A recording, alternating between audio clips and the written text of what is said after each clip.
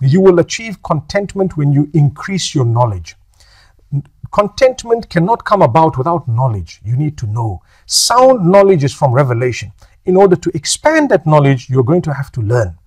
Learning requires you to sit at the feet of those who know, to ask questions. Don't be shy when it comes to something you'd like to know. If you are shy, you're never going to learn.